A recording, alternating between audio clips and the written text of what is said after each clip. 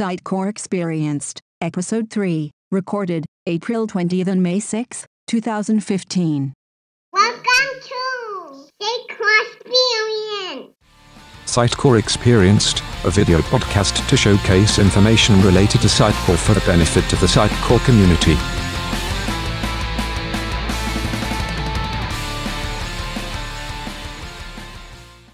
Welcome to another episode of Sitecore Experienced. I'm Mark Survey.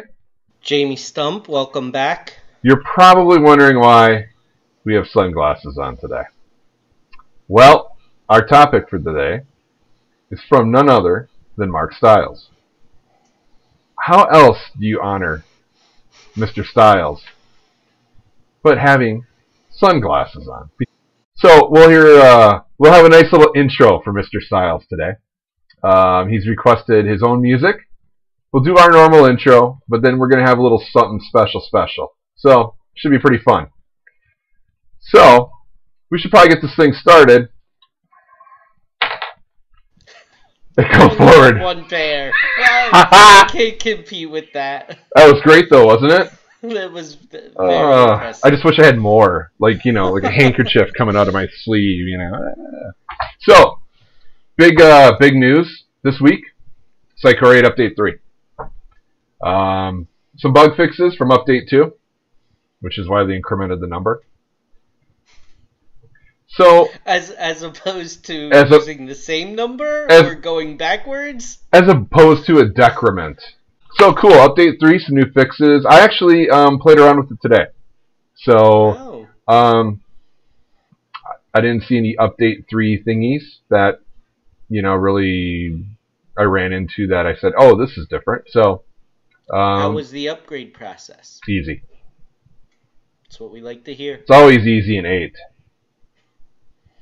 So, we can lose these now? I think we can, right? So, today we got, obviously, Mr. Stiles talking to us about Teststar. And we have some community happening, some things going on Marketplace, and some closing thoughts like we always do. So, let's cut into this thing. Let's get to it. Alright, welcome to Community Happenings for Episode 3. So this is where Mark and I go through some things that caught our eye regarding Sitecore and, well, basically anything else that caught our eye in the past month or so. First up is going to be our featured guest for today, Mark Stiles. Mark is jumping on the video revolution. Not only is he our featured guest today, but he's coming out with his own video series called Caching Exceptions, where he highlights interesting people he's met, mainly developers, I believe, and sort of just asks them great questions to kind of get to know them better, lets us all get to know them better. Episode 1 is out. You can see it right here. And his featured guest for Episode 1 is Sitecore MVP Nick Wesselman. So we definitely say have a look at that and follow Mark's series, Caching Exceptions. We will. I'm really excited to know more about the community in large. Yeah. They're Sitecore, just plain old developers. Yeah, I really liked it. I mean, I think it's something like a little less than 5 minutes, edited down. You mean he's not doing marathons like we are? Yeah, he's not doing the marathons that we are. I really like the approach to it, so it's a really good job. So I like it. Check it out. And we have our glasses back on to honor Mark. Yes, we do. Put your glasses on to watch this, too. It may be better. It may be better. It may be better. You may filter out some of the ugly. The 5 people that are listening to this right now, put on your sunglasses. It'll be better. Yes. All right, next up. Jocks to the Core, who does Score. Brain Jocks? That's Brain Jocks. they do Score, right? Yes, they do. They're Brain Jocks, and they do Score, and they have a blog called Jocks to the Core. There you go. Perfect. They have a blog post recently called Items, Field, Versions, Languages, which is really interesting. I love the intro to this, I'm just going to read that and let the controversy start, because it basically says here, number one, items don't have versions, fields do, and number two, items don't have languages, fields do. That is basically the premise of this entire blog post. It's great because you read that first line and your natural reaction is, blasphemy, that's not true. But it's a really well-written post that explains the data architecture behind Sitecore itself, which, as architects, we would all agree is very important to have a base understanding of what Sitecore is doing in the background with the content that's being entered into it. So, highly recommend this one as well. Yeah, who wrote this? You know, I can't find the author. I got my sunglasses on. So go down to the bottom. Let's see who wrote this thing. There's a comment, but I don't see who wrote it. Hey, Brain Jocks, you need to put your authors on here so that we can call them out. I would love to know. Not in a bad way. Yeah, definitely. I'd love to know who wrote this. In fact, I'd like to see one of these guys come on with us and kind of go through some things that they're doing. So that'd be kind of cool. There you go. If you're watching, get in contact with us. If you're one of the 5 people that are watching this right now with sunglasses on, you know who to contact. So what I found, another picture of Nick Wesselman. So Milwaukee, the Milwaukee Sitecore meetup, the UG, did a little thing on Coveo search for Sitecore and active commerce. Videos out on YouTube.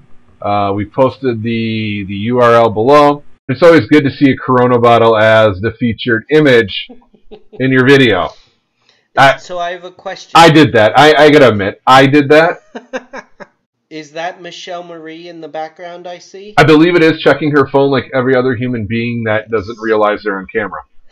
Well, a big Sitecore experience shout out to Michelle Marie, everyone's favorite Coveo spokesperson. We should probably have Coveo on, don't you think? I am sure she will set that up the minute she hears this video. If she's not one of the 5, it'll take a little bit longer. Perhaps. Okay. All right. So the other thing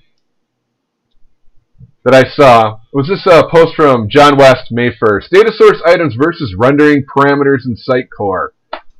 This is a really good read, especially if you're thinking about how you want to interact your templates with your components. He goes through some really good stuff on just data sourcing itself, as well as how you can pass multiple parameters with your rendering parameters, and kind of the pros and cons of each. It's a very short read. I thought it was one of the things that kind of jumped out at me for the week this week. I came across an Azure Media Services for Sitecore. Now, I personally haven't used this. I did notice it was done in February. This looks kind of cool about managing videos up in Azure, in the Azure Media Services. So I need to check this out a little bit more and see how this works. It's already been rated, pretty high. So I'm actually kind of looking for a reason at this point to throw it in and see how it works. So Jamie, what do you got? What I found was the Sitecore Experience Extractor. So this lets us take data out of the MongoDB or the XDB and export it as tabular data. A lot of Sitecore devs maybe aren't so experienced with Mongo. I know personally I wasn't experienced with Mongo before Sitecore added it in 7.5. So this can be helpful for you if you can't quite grasp the Mongo querying syntax, or perhaps you want to join between, say, your contacts collection and your interactions collection, and you find out that Mongo's not really big on joins. Apparently that's a no-no in NoSQL. Yep. Throwing it out here will certainly help you and get it in a format you can work with. I like the bullet point prepare and shape data for machine learning. This is pretty cool, especially from an enterprise level where people have their reporting mechanisms in place. And I think this allows another way to import that in nicely. So it's something to try out. Have you tried it? I have not tried it, though. I'm currently fringe working with Tableau, Okay. which I see that this can work with, and quite honestly need to get my Sitecore XDB data into Tableau, and this might help me do so. Perfect. Absolutely perfect.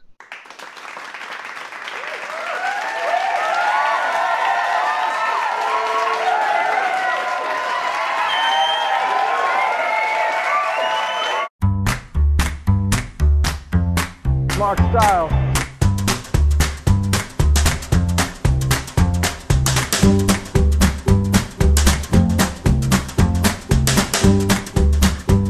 Mark Stiles.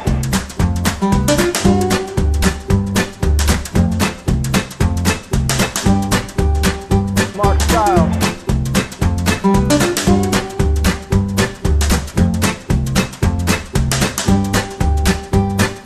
Mark Stiles.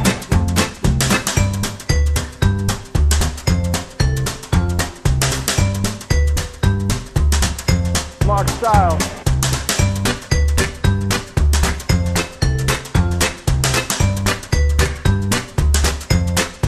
Mark Stiles.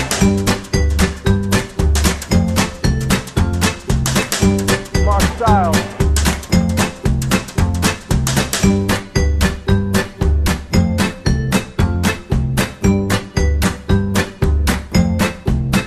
Mark Stiles.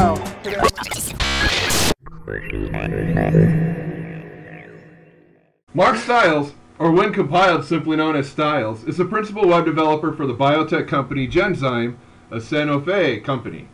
He loves cats, sci-fi, and art. His most recent presentation during Hedgehog's Sitecore Users Virtual Summit discussed how personalization can be managed using machine learning. You should check out his blog called Project Lifecycle, a portrait of a weird yet strikingly passionate man. You can also find his modules in the Sitecore Marketplace, including the Sitecore Caching Manager, the Sitecore Extranet Module, the Data Importer, and what he's sharing with us today, the Sitecore Teststar. Let's give a big old warm welcome for Mark Stiles. Hey Mark, how you doing? Oh, thank you guys. Thank you. Oh, sit down, please. Sit down. Well, nobody wants to see me stand up because that's a bad shot. That's a bad shot. This is as good as it's going to get right now. So, You look beautiful. thanks, man. Thanks for lying, but that's okay. So, Mark, what do you got for us today? The little Teststar.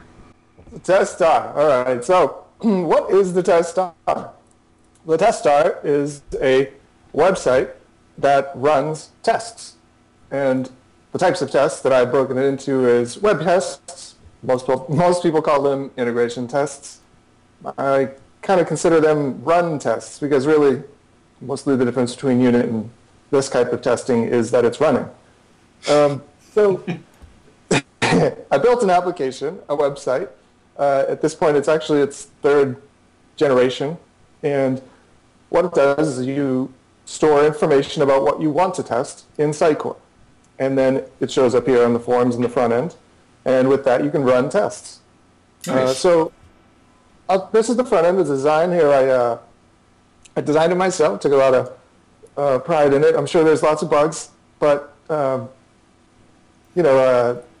wanted it to be palatable because I felt like no tool is really useful unless people like to use it. So this here is the front of the web testing page. And let me jump into the back end and just kind of show you how you store content. So here's the content tree and the Teststar entry. There's two main folders. One is the home node, which is the pages for the site. And there's unit web testing, and there's a results list, and an RSS feed for that page. I'll get into that later, though. What's most important, really, is that the content, because it's configurable. Really, you can tell it what you want it to test. And here I actually have one web test and one unit test that come with the installation. And I also have another one that I'm going to use as a demo to show you how to configure your own. But I also have a dictionary, so everything on the site is translatable. Test results folder, obviously. A folder for your site definitions. Here I'm grouping them. And the environments that you want to be able to test in. So here I have two environments. One is live, one is local. And let's say I wanted to be able to test my own sites. I could go into this internet group that I've already created. I could create one called Mark Stiles, which would be testing my own website. Now I want to be able to configure, it's basically using this from this list here. And I want to say, I want to have both live and local. And what live and local are prefixes for my domain. So here, live is a prefix with www. Local is a prefix with test.dot. Test.dot is in my host file. It's going to get caught and redirect locally. So now that I've added that, if I jump back into the front end, I hit refresh, you'll see my site pop up. I'm running off the master. I didn't think it would be worth requiring publishing. So here I'm going to check the two environments that I want to be able to test. I can either check this, which selects all in that group, or I can just check the individual. And then I can say, I have 4 tests here, basically, that come with this system as a default. An IP test is going to match against the IP that it is versus what I've stored. Here I've stored nothing, so both will fail. If I ping them, it's just going to see if they're both available. Both are. Redirect tests will test to see if the endpoint is a 301 or 302. Otherwise, it will fail. And the sitemap test is going to actually go and hit the sitemap, try to click all the links. If they all return 200, then it passes. If it doesn't, it returns your error. But basically, you have the ability to test a single site or multiple sites on a Sitecore system, and you actually have the ability to test sites that are off the system. So similar to the Federated Experience Manager, where you're able to work with other systems, you would be able to work with pretty much anything that you can browse to. So really what I want to get to is, so here my test, one has failed, one has passed. The failure is because my local doesn't have a sitemap, but the live one does. So you're also getting good messaging, showing a percentage counter to let you know that as the tests are running, where you stand, that it is started, that it's a certain way through. So you have a little bit of user feedback. This testing, you have this ability to test your sites and kind of have a configurable way to manage your systems, right? So, So Mark, let me ask you this, Mark. So right now you have 2 tests, and they're showing up. What happens when you have a long series? Does this page just kind of get all big, long, and scrolly, or do you have that segmented off to kind of group some of those? What can you do in that space of results? So, well, this panel here with the sites in it actually is a limited height. It will stretch up to a certain point, and then it will start scrolling. Okay. So that you don't have an infinitely scrolling list. I do actually have a good list that I have to manage, so I was conscious of that. Same here with this results list. It's going to have, I don't know, I forget exactly the height, but a little bit below the drop line here, and then it starts scrolling. So the customer experience will really be on this page. There won't be a lot that they'll have to sift through. It'll be all manageable in blocks on the page. Right. Okay. So, and I also did, so if you shrink it down a bit, it will collapse. Oops. So this is your responsive experience as well. You have, I mean, there's not very many navigation items, so that's pretty simple. It kind of, I guess a phone would be much narrower, but it just collapses down. It gives you your results and everything. Very nice. I was trying to be, aware of just usability. Because for me, part of this is that information about being able to test your system, that's of utmost importance. But 2 is to be able to have this system testing itself regularly. Like I have here a panel where now I can configure my tests, verify that they're working, or at least set up how I want them to run. and create a script from this. And this script, and here it's messaging me that it created it, gives me the path. And if I go to that,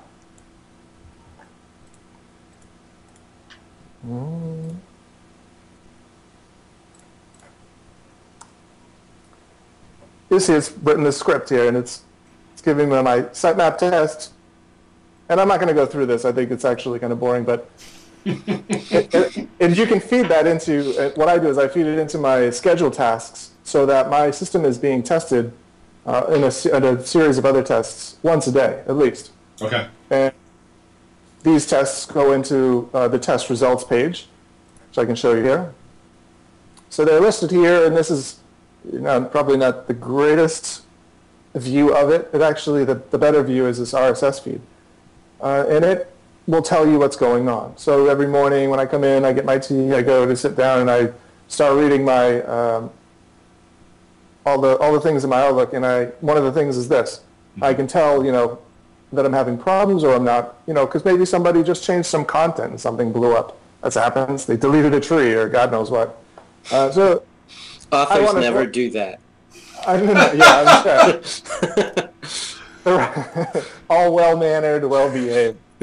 Follow it to a T. That's what they do. Let's not slam the authors now, but never. What I like them, nothing. So this is kind of a running total, not of just the you got the one day, but this is kind of a running total of everything that's gone on the day before then, or however the frequency of what you're running. Yes, and it's actually paged too. So the pager will show up here on the right, and you can click through to the past days as it goes on. But it's nice. It breaks it down by the binary, and then by the test, and then how each status was. Gives you a little time, so you know if it was in the one in the morning or the one in the evening. It's just kind of a way to kind of put all the things. It was all the pieces that I had, put them together. Okay. I was running the tests, tracking the tests, feeding it to somewhere where I could analyze it in a regular fashion, and just make some sense of the chaos at times. Because really, isn't that really what we're doing here? Is just trying to tame the chaos. That is a lot what we do. Yes, it is. So part of this is web testing here, but also part of this system is unit testing. And the unit testing is not, I'd say there are actually better tools to do unit testing. I think the ones that you would use would be nCrunch, which is in your Visual Studio. I love that tool, but I'm new to it. I didn't have that at the time when I built this. Mm-hmm. So if you have problems procuring the software for whatever reason, this is free, and you can get this, and it runs with the system. Even though it's probably not the most efficient way, it's a way. Well, and nCrunch is really more, I got Studio open, I'm about ready to dive in. I like the fact here that you have a feed with this, because there's a lot of different things I can do. Right here you're showing it up on the screen, but now I can actually parse apart that feed and do different things, notify different people depending on my tests. God, I can even start using Elma with this thing in conjunction to kind of triage a lot of this. Yeah, for me it was just so helpful, because I had, at the time that I really developed the beginning of this, and it's just me, I had to, my system didn't compile. So a lot of the things that I was doing was changing a lot of the code to get everything to work, to at least compile, and then, instrument it so that it would run properly. But when you're doing that, writing unit tests for me at that time didn't make sense. So, spending a lot of time writing tests for code that you're going to remove, I was just like, I need to find a better way to do this. Mm-hmm. And integration testing, or web testing, or whatever you call it, mashed potatoes, it's it's a faster way. You can write one test and you can cover many pages. Mm-hmm. So that's really what I was doing. And it was just about, hitting the sitemap and checking all the pages, making sure I'm not getting a 500. I mean, the content might not show at all, which is the problem. But at least I had solved one problem. Mm-hmm. But you can attach Selenium too. I don't know how familiar you are with that. I've never used it. I've heard about it, but you could grab that. You can grab the page, parse it, and run any kind of verification on that as well. So Mark, how easy is it to expand the tests that you give us and sort of create our own custom tests? So I think the easiest way to explain that would be to show you what the test is, because it's really not much.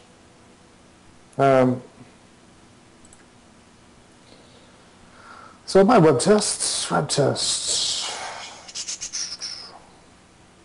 So let me show you, this one's fairly complicated. It's the sitemap test for what it does. And all I'm doing is, this is using NUnit. It's the same as any old test. It has the test declaration. And in here, I'm creating a string format to get the sitemap. I'm taking, I do have a base web test, and basically this is passing in a handful of variables that are my HTTP response. Let me see if I've got my text context test, so that the test that's going on right now, the method, the environment that I'm in, the site that I'm trying to hit, the response status of the request, and these things, all that I can use to build a URL and call a URL. Because really at the heart of it, all I'm doing is making this web request right here. And then based on what I get it back, I'm either doing an assert fail, or at the end here, it's passing by not hitting an assert of any kind. Mm-hmm. So if you think of it, really, if you can set up a unit test and you know how to make a web request, you can really do anything with it. I'm just providing a framework for you to run it in, get results, view it all. But ultimately, if you can get your hands on a sitemap or anything, you can call a web service, get, some other information, and use that to build web requests and pass or fail your tests. No. So let's talk about that a little, and I'll try not to steer you on too big of a tangent, but I will admit being late to the whole TDD party and whatnot. Yes, you have. So, no, I mean, it's not like anybody was just born knowing this stuff. I mean, and even I have been only, I've come around it from backwards. Everybody else does unit testing, and then they're starting to do integration testing. It was opposite. Well, and we don't want to get into the debate of, everything being an integration test with Sitecore. We're going to avoid that whole topic. But how do you, looking at a site, how do you determine this is what I want to test? For me, I mean, at the very minimum, I'm just trying to test whether or not I'm throwing a 4 or 500. Right? That's very valuable information, because at least I know that some poor user isn't just getting this thing blowing up in their face. Mm-hmm. So that's helpful. The other thing, too, is that it's not just sites I test. I actually have a handful of IIS redirects. So that's why I actually have a redirect test, because some of the information I'm storing isn't necessarily even just an actual website you're hitting. It's other things, just to make sure that that system's working, or I have an IP test to make sure my DNS is working. So there are a bunch of different things. I haven't really gotten into the nitty-gritty of testing a website, submit a form and make sure that you get this text back or something like that. Mm-hmm. But you could, if you needed to. Very cool. Good. I noticed that you had an NUnit reference. Now, can I use any of my favorite testing scaffolding with this, or does it have to be NUnit? I'm deploying NUnit with it. Okay. If you might be able to, it makes NUnit calls, so it probably wouldn't work with another one. You'd have to rewrite much of it. Okay. But, you could if you wanted to. I started out NUnit, and I'm now kind of this MS test guy. Right, so I went the other way. Yeah, that's interesting. Yeah, I did. I had the test project, but eventually I just could never get a license for it because of the cost, and I was like, and then that's what I actually converted it the second time, and I was like, started building NUnit, and yeah. Very good. Very good. So, outside of the HTTP context and the response that we can do with HTTP or basically any communication channel through this, any web request really. Can it be expanded to go outside of the web request itself? So is there capability right now to potentially do another communication mechanism, maybe perhaps check on some SQL connection and response without going through web request? Is that a feasibility or something planned in the near future? So this, if you, yes, it is.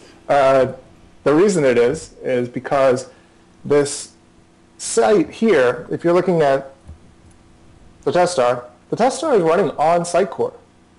So when the code runs, you're in a Sitecore context, and you can query the Sitecore database. You can query any database, really, that you have a connection string to. So you're not limited by, like, and when you're running, when I first started learning NUnit, they give you the UI, which is running as a desktop app, and maybe you can, I don't know if there's an executable or something you can run from batch or not, but as I guess some of the CIs come with it, so it is kind of transferable, but I feel like this is more transferable in the sense that it goes where a live running website runs. Okay. So, and it can test the sites on the same system that it lives. So you could have a multi-site system, and you could have this one running and testing all the others, which is what I have. But while it's doing it, it's live active content. So in my case, some of the things that I'm trying to get to testing, and I can show you this actually too, here is, my own data importer. If I run and I refresh, now it's showing up here. I've got my own libraries that I'm trying to test, and if I go to unit tests, I can select them and I run them. But what I want to be able to do is my data imported. I've been asked a few times why I would want to test Sitecore, but I'm not testing Sitecore. I'm testing what I'm trying to do with Sitecore, because when I run the data importer, it's importing the data and it's what a better word than mutating it, but really it's what kind of it's doing. It's changing it on its way through. And I need to be able to test that process. And so Sitecore is involved. I mean, I actually looked at the fake DB, which is, I don't know if you've seen that too. Fake DB is awesome. Pavel deserves respect for that. But basically that's running using an app config to overwrite the connection strings to the database. Not the connection string, the data provided to the database. Mm-hmm. So it's cutting it back and feeding it to itself. And you can run serialized data from it. So if you were to serialize a chunk of content, that actually starts to make sense for me. It starts to conflict because I'm running in a web application environment, so the app config isn't quite, it's competing, Mm-hmm. So I haven't figured all of that out yet, but being able to just test it in a Sitecore environment so that I can do some of the more complicated transformations that end up happening as a result of, in my case, a data importer, it's invaluable because I don't know how I'm going to keep growing and testing these things unless I have that tool. Plus, it's just important to be testing. Mm-hmm. Can I do a tagline? I can be like, get tested, like. That's going to get frozen as an image now. You do know that.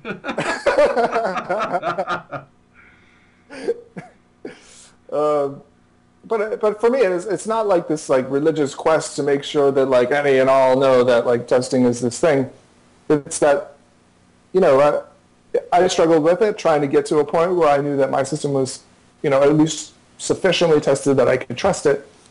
And I worked with agencies where I know testing becomes less of a priority. So being able to develop a tool that could be potentially used by people at agencies that are time constrained and need to be able to test multiple things, sometimes in a central place, and automate them and see feeds, is a no-brainer. So that's really kind of what this tool is too, and the audience that I was really targeting. Cool. I mean, it's a great tool. I mean, first of all, I like the look of the dashboard, right? Because that's just me. This is kind of where my comfort level is, right? The whole. Did you catch the backgrounds changing? Oh yeah, Yes. I did, and that's sweet. It looks That's a what's lot up, man. like my Mac because that's how my Mac does it. So I'm right at home with that background. You know, and the thing for me, I have a dashboard where everything's at. You had mentioned, excuse me, you had mentioned that NUnit. You know, it's kind of this desktop app, and we can do nCrunch, and we can get things in the gutter to see what's going on. But we really don't have a core dashboard in either of those products, except for I'm green, and I can drill down in my hierarchy. Here, I can actually do control, result, you know, and you know, easily color coded to find out if I'm red or if I'm green or if I'm yellow. And I have a little bit more versatility running it from this context, which I really like. I really like that a lot. And the fact that I could pass this off to a customer, the data import example is perfect. Because how often does data come in badly when the source systems are changed? I mean, when you're talking about propagation through like a BizTalk or an Endeca, where it's kind of flattening everything out to bring it in, you're really relying on what happens in your source system. And usually the knock on the door is something like, well, this product doesn't look like this, or, you know, this didn't come in correctly, it's got the wrong price, right? Well, now you can start testing those scenarios out to a point and at least have that automation every day, knowing that you have a healthy system. Yeah. And that's awesome. Yeah. Yeah, absolutely. I know we used to have a use case where we would pull in XML from a third party, and they would arbitrarily change their XML structure. And then, you know, 3 weeks later, somebody would send me an email saying, this page doesn't work anymore. And I'd be like, well, what happened to it? And here it was the third-party source had changed and, you know, rudely didn't notify us of their change. Who? Who? I think you said the name. Did I I? stuck a fork in the electrical socket. It just blew up. I'll let it How was I go. supposed to know? Wait, the word Oracle did not come out of my mouth in that We said sentence, did it? I think you said Wrigley. That's what I thought you said. Oh, it was Oracle. Oh, okay. Well, we'll edit all that part of it out. Don't worry about that. That'll never see the light of day. With a big logo, it's like... Yeah, well, I'll beep you up because I haven't been able to use the beeper since the first episode. There you go. All right. So, Mark, what else does this do from a standpoint? I mean, is it pretty much just the web request, or is it a little bit more versatile, or are there other things to it? I mean, it's really kind of it's really a shell. Think of it as more of like a shell. It's mostly supposed to be a console for you to be able to do both, or, you know, the testing and just kind of analyze. And I wanted to, because there are other tests that I have for myself, for my system, but I didn't think they were, you know, generic enough to be, you know, shared, because I think that everybody's going to come up with their own needs. So really just being able to plug into it quickly was more of the, you know, I wanted to make an extension, something that you could extend for yourself instead of being all-purpose, you know, tool. Okay. So how do we, what is the installation process for Teststar? Is it just a Sitecore package? Yeah, so there's you know, a bit of file system and there's a bit of data. The data is the tree and the templates. The file system is this layout here and the CSS.js that comes with it. The binaries, it actually comes with NUnit. It comes with a patch config to define the site in the config sites area. So it's, like I said, it's basically installing a website. So it should be something you should be comfortable with anyway. You know, what the limits are of the website. And just be able to, you know, plug it in and plug it out if you need to. Because I'm not trying to, you know, create this thing you have to dig out later. It's something that you can kind of move around pretty quickly. So does it handle bindings on the installation, or would I have to manually add bindings for the website portion? So it's going to drop in a config file. I can show you that too. So this here, this UI library, if you were to pull the source code, contains everything that gets copied in during a installation. So it has a binary for itself with some of these extensions. This doesn't copy the packages in, but they are in here in the source as well. And the XML in case you want to customize your own and build a package and catch everything that it should get caught. Some more classes. Your CSS, there's some fonts. You can tell I'm using fonts. The images for the design.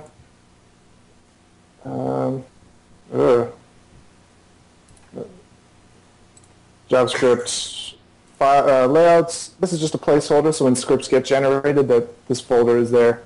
Okay. The web service. So the way that it's working too is that when I click a run, it's making a JavaScript AJAX call to this test service that gets installed. And all it's doing is being able to hit itself and then query its tree and say, get me all the sites, get me all the binaries and list them out. And it's using this, AJAX callback to run all the tests, which is how it's giving you kind of like live feedback as the tests finish. And then it's just broken down into other constituent parts. But the config here, I'm just patching it after the website. Teststar.local is the default host entry. It's giving it the content path and everything else you would expect. It comes with a handful of settings that are basically IDs of elements in the content tree and their template types, just so I can quickly jump in and query the items and get the information back. Mm-hmm. But other than that, there's not like, I didn't add anything into the core, or there aren't any elements anywhere hidden that you don't know about. It should be pretty straightforward. Very good. How about, can you flip back to your Sitecore instance real quick? Yeah. So, what versions are we compatible with? Do you know that? It's definitely 6.4 up to, and this is 7.1. I bet you it would work even on 8. I don't think I'm doing anything outside of the realm of Sitecore's API that's very complicated. And I'm also really mostly relying on in-unit, so there's not a lot. I mean, I haven't tested it in 8 or any of the other versions. I'd imagine it would be fairly well received. I'll get there eventually, but yeah, I haven't got there yet. And so my next question, and the real reason I asked you to come back here, is I see the test results node there. Yep. So is that where your results are being saved? Oh, excellent. Okay. Yep. So should people pay attention to this and purge this regularly after a time period, or? I guess my thought was that eventually you'd probably just bucket it. Mm-hmm. I didn't do it myself, but you could, and just let it be, stored as it is, just so that it can be, run through I think it's probably the content search. Mm-hmm. Yep. Okay. Because otherwise you don't really want to go digging in there. I mean, it's not compelling content. No, but I could see doing a history search on a particular issue, or one of those issues that's not consistent, but it pops every so often. So I can definitely see the search utilization for that. Yeah, creating a bucket would probably make more sense in the long term. Yeah, agreed. There is actually one thing I probably should show you too. So I opened up another tab here just to give you a live example of what it is I do with this. So I don't know if you've seen this. This is the Caching Manager. And this is running on my live site. Here, if I get a summary of my cache entries, and I show you what my cache is, it's full right now. Mm-hmm. I were to clear this and get a summary here. Now you're going to see that it's 0, right? So let me just keep refreshing so that you see it kind of go to nothing. So really isn't much happening, but if I go to my test page, and this is another thing I like to do every time I clear my, recycle my app pool or clear my cache, I do a sitemap test. It's just going to go in, it's just going to hit all my pages and fill up my cache and make my site nice and responsive. And for me, it's actually really helpful because when I recycle my app pool, there's about, at this point, it's 60 or 70 sites. And that would take a long time to do by hand. So being able to just, reset my system and get it all, snappy again is really a big thing. Because it's not just testing either. And I am testing it, but I'm getting other features out of it, like this. So I could probably switch back. It's probably filling up somewhat. Yeah, you can see it now. It's starting to build up. Yep. Mm-hmm. 9. So you can tell it's doing its job. And that, for me, is a lot. There you go. And it's done. Cool. That's really cool. So what's next for Teststar? Do you have a roadmap? I guess I was really hoping to get some user feedback, but there are a couple of little things that I wanted to do. One was to be able to have some kind of settings on this results so that you could see all messages, only errors and exceptions, or something like that. Because right now I'm getting, results even if everything went okay. So I'm probably going to want to try to filter out the noise so that as I see my RSS feed fill up, I know it's only because there's problems. Yep. Another thing that I wanted to do was on each individual site actually add a field for port, because I want to have, in my local host, sometimes I run PHP sites. Sorry for all that. It does happen. Well, other people won't admit it, but I do the same thing. So yeah. You're not the only one. And they run on other ports. The easiest way to do that is to just have it pipe the ports into the URL building and have it be able to redirect in my local host. So that's one other feature. I do have other properties here that might end up becoming more standard. I don't know. This might grow, or depending on how people like this or use it. But there are two other things here. So I know I probably ran through it quicker than I should have, but if, for example, you are building these two live environments, right, for multiple sites, and most of your sites, for me, I have an integration and a stage. Then on my integration, not all the prefixes are integration dot domain dot whatever. Some of them are a completely different, domain for some reason or another. If it's a training site, or who knows, maybe it never will be on staging or production.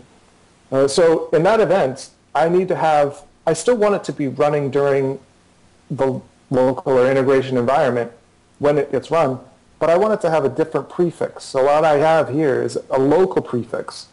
So if I were to insert a test environment override, and I would just call it environment, and in here I would create a live, and I changed selected live, and I was like, I could do that. And now it's going to, when I run this test on the live environment against this site, it's going to change my prefix. Instead of from dub, it's going to use integration now. And that just allows me a little bit of flexibility to try to, this actually came out of a need that I had personally, so it does happen. And these properties here, properties are basically key values. Sometimes if you're building your own web tests, you want to be able to have other information.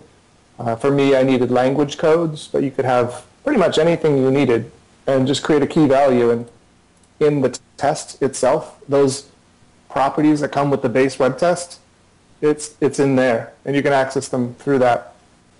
So they're really kind of nice to have as just additional information sometimes you need to store. And that's really why this whole Sitecore bit is part of it, because originally I was storing this all in XML files, then I moved to JSON files, and it then finally just made sense to put it in a Sitecore tree. Mm-hmm. So it just gives you that flexibility to store additional information. Mm-hmm. Very cool. So if I want to contribute, well, first if I want to use it and I want to contribute, where can I go to do that? So GitHub is the place to be.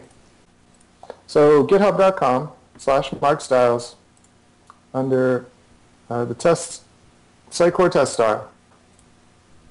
This here, I don't know any good way to explain GitHub, but if you know it, you probably already know how to get it. If not, over here in the bottom right, you can download zip and download it into your system. Yep, perfect. So there's that. Then, of course, you can hit me on Twitter and complain to me how broken it is if you want. That was going to be my next question. If people have questions, how do you want them to contact you? Twitter exclusively? No, you can always, if you really have a problem with the code or something, you probably want to actually set me an issue report here on GitHub. That'll probably be the best way for me to track it. I know I probably don't get to it immediately, but I will get to it eventually. There are a couple other projects I do try to keep up with, so I do a round robin style. You mean you got other stuff to do besides Teststar? Absolutely not, never. Sitting around all day, making Star Wars jokes, that's me. But me here, Mark Stiles, M-A-A-A-K. Hit me up, complain, kick my teeth in if you want. I'm a big boy, I can take it. Well, yeah. Cool. So GitHub, Twitter, and then use this thing, and give Mark some feedback. I'm looking forward to grabbing it. I really want to integrate it with Elma for some reason. I don't know why. I just have an itch, right? It's just like I feel the need to just integrate this with Elma so I can get a tweet of all my errors. That would be perfect. Right? It's like midnight waking you up. Yeah. Or whatever my little cell phone ring of the day is. Oh, my wife will love that. So, I figured you would have like a song for sure. Some kind of like punk song or something. No, I could do that. I could definitely do that. But yeah, the fact is, using this, I potentially wouldn't have that problem in the middle of the night. You know what I mean? Because everything would be perfect. Because you'd have spent all day fixing it. Yeah, exactly. There you go. At least you knew what was wrong, right? Exactly. I knew what was wrong and I already fixed it, so therefore I never get woken up again. That should be a branding tagline. Don't get woken up again. Get tested. The test stop. Mark, thank you very much for showing us this. Absolutely. So Yep. Use this, give some feedback, share what you think. Awesome. Absolutely. I'm excited to use it. It looks like a low barrier entry for me to get into the whole TDD thing.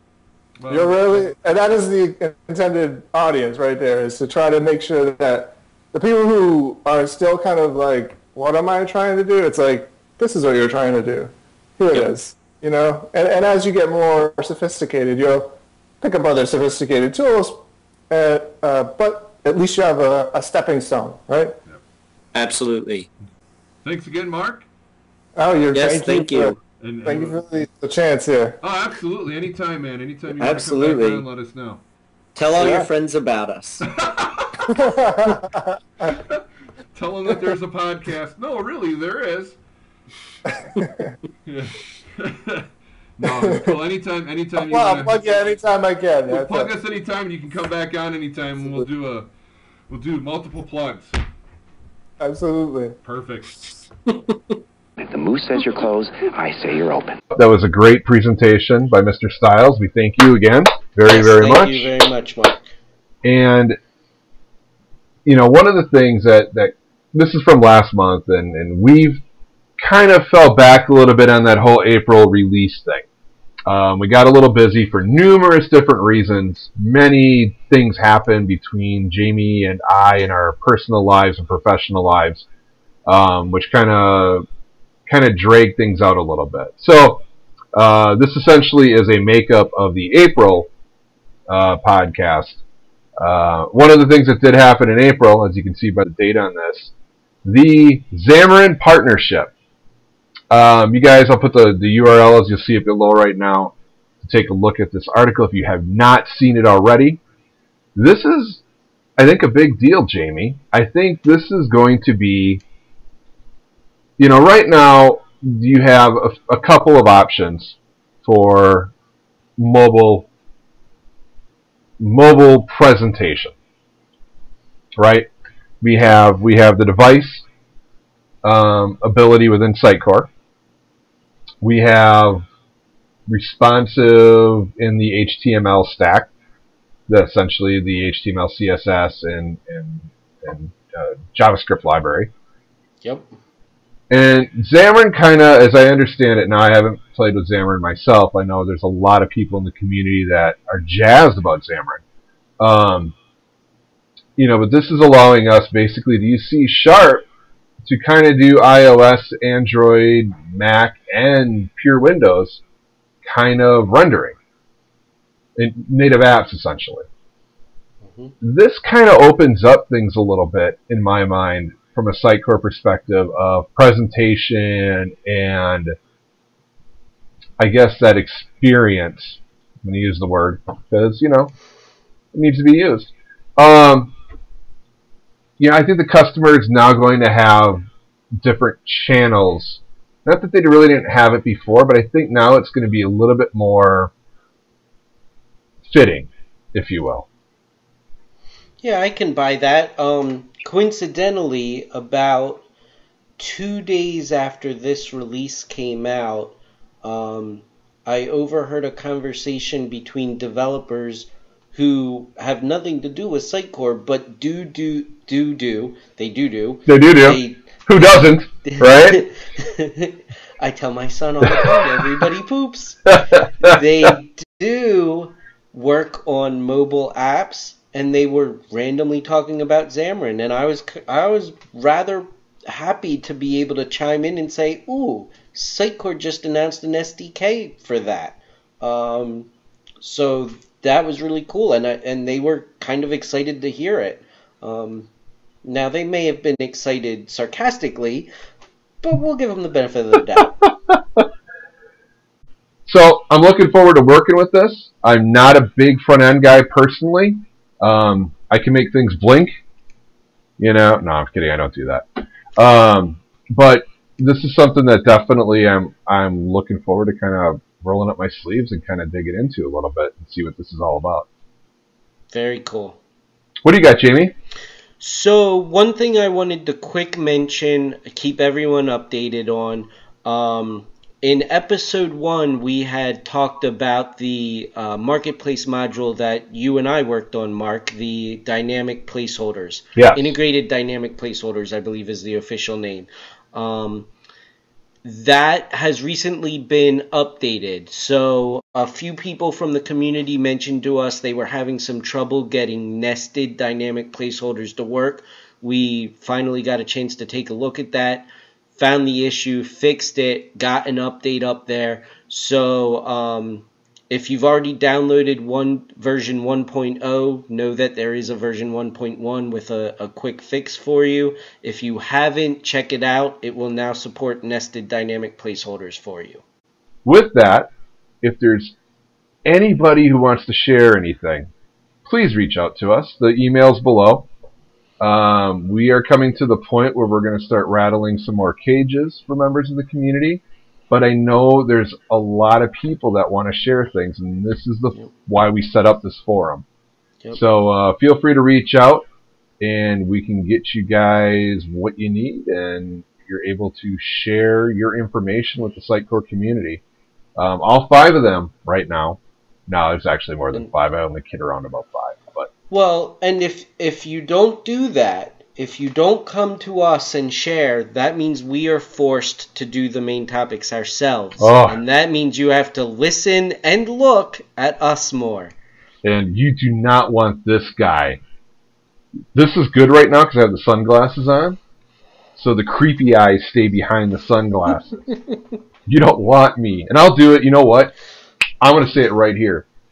If somebody doesn't start stepping up to be on the show, I'm going to do the next presentation after the next one with no shirt. I so thought you were going to say no pants. Well, that's I was waiting for no pants. As you can tell right now by where the line is drawn, you really don't know, do you? I may or may not have pants on right now. That is the beauty of this podcast. You just don't know, kids. I'm not sure that is the beauty of anything. Should I stand? No. We don't want to give the surprise away. Cut, exactly. No. Nobody. That's probably worse than my face. All right. Well, you have the email below, as we've talked about my underwear now for a little bit long enough. And we will see you in episode 4.